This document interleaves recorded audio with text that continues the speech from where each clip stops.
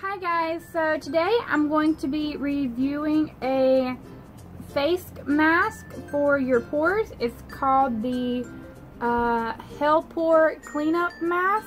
I believe it's a Korean skincare product. I'm not sure.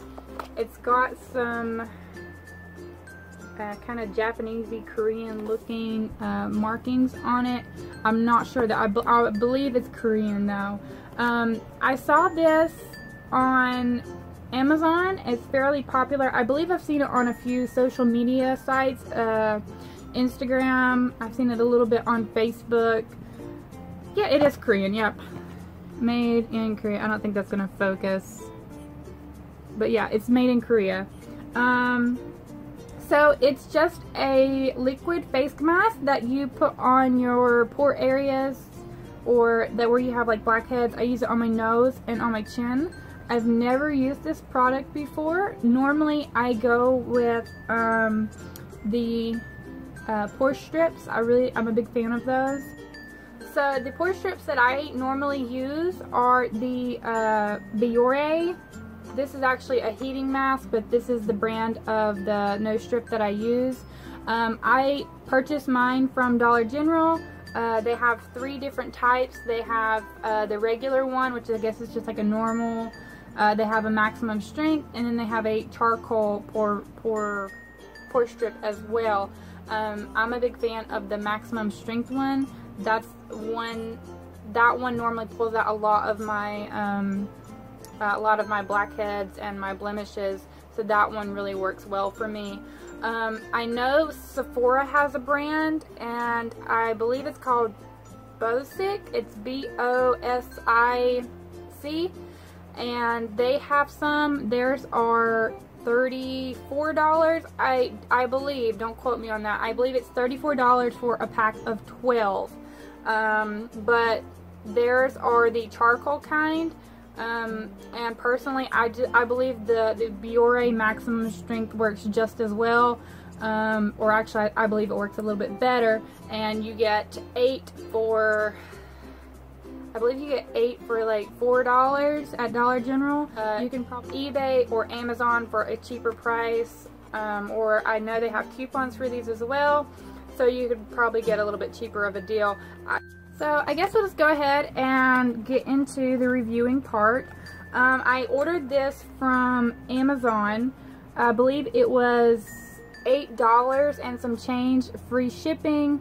I know with Amazon you can, different buyers will list their product for different prices. So you'll probably find some that are more expensive. $8 was the cheapest I was able to find this. Like I said, it is a Korea skincare product. And the brand is Elizaveta Milky Piggy.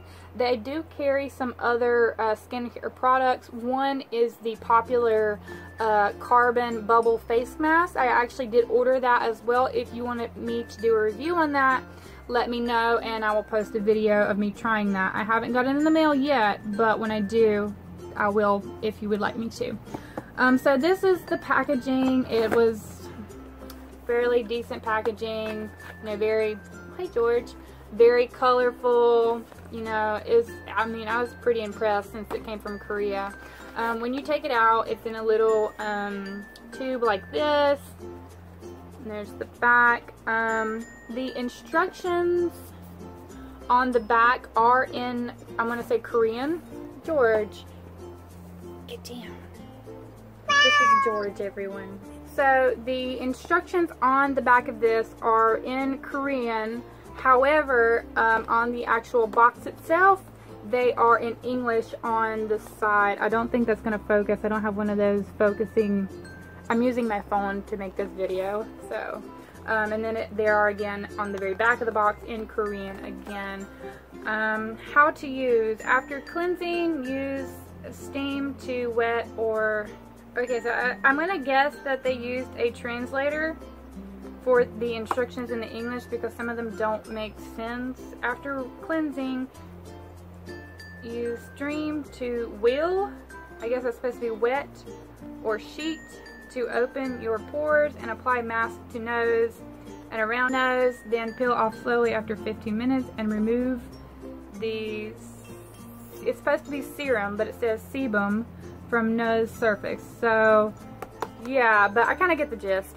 I'm going to give you guys a few tips on how to actually make sure you get the best results from either the liquid face mask or the pore strips. Anytime you're going to be using one of these, you're supposed to cleanse your face.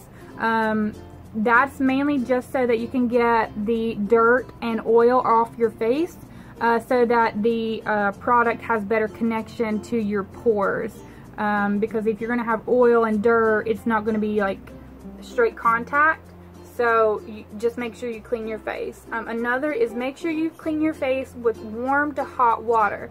And by no means am I telling you to go scald your face with some boiling hot water, but the warm or hot water will actually help you open your pores, which will give the product better access to get in there and remove more of the dirt. Anytime that you use either the liquid or the pore strips themselves, you only want to use them at most twice a week. That's just because when you use them, you are removing a layer of skin from your face. Wherever you've applied the mask, you're removing that layer. And you don't want to be removing too much at once, so try not to go crazy when doing your face mask. So let's go ahead. Guess we can squeeze it open and see what we got here. And I did already open this. It did have a little plastic layer on the inside. I went ahead and took that off before I started the video. It's actually gray in color. I kind of expected it to be black. I don't know why, but whatever, it's not that big of a deal. We're just gonna squeeze a little out just to kind of get a consistency swatch. It's fairly gooey, kind of thick. What is thick? It does have it's a perfume smell. It's not like a real chemically smell, but it does smell like I want to say like a florally, I want to say like floral baby powder. That's what I'm going to go to describe it. Floral baby powder. It's not too terribly strong, but it is there.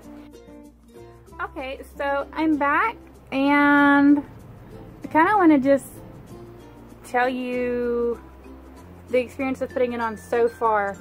When I first put it on, it kind of made my eyes burn a little bit, and I think that came from the scent of it. Maybe the chemicals, but it made my eyes burn a little bit when I first put it on. It's not so much now, but that was kind of not a really good sign when you put something on and it makes your eyes burn. When putting it on, you don't want to do too thick of a mask because it does drip down your face, and you can kind of see it. Oh, right there. Good example of what I'm talking about. Just drip down my face right there. I'm just gonna... Ooh. Mess it up. I think that's good. But yeah, you don't do too thick of a mask. It kind of feels like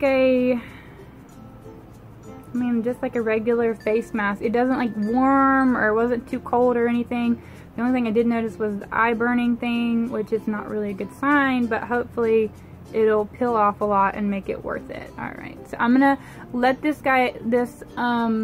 dry, and I will get back to you guys in a little bit when I peel it off and let you guys see the results. Okay. So as far as the Hell Pore Cleanup Mask, I would recommend it with certain limitations. If it's really good if you want to cover a larger area. I know with the pore strips, normally they're one set size. They just cover your nose, and then they'll fit on your chin as well. This didn't peel anything off my chin, which was a disappointment. It did peel quite a bit out of my nose, not nearly the amount that I wanted to, but I think that's the same with the pore strips. Normally they don't pull out everything that's on your nose. For $8, it's not too bad, it really just depends on how many uses you think you'll be able to get out of it. If it's just something that you're wanting to use on your chin, or if it's like one specific spot that you're wanting to use it, you'll be able to get more out of it. Or if you're wanting to use it all over your face, you'll get less out of it for the more product you use. However, I will say with the pore strips, again, you can only use them, they're certain lengths. I know you can cut them, but if you're wanting like an all over face mask peel, would definitely recommend this. Like I said, did peel quite a bit out of my nose. I probably will be repurchasing this. So yeah, I know in the beginning it did burn my eyes, but after it dried, didn't really have that problem. It's probably just the chemical or the scent that they put in it. Definitely not a deal breaker for me. If you guys have any questions for me about this product that I didn't answer in my video, just put a comment below. I will get to those as soon as I can. I will be more than happy to answer anything that you have for me, guys. But thank you for watching. I'll probably be putting some more videos out similar to this. Subscribe if you would like to see more videos from me. Thank you guys for watching. Awesome.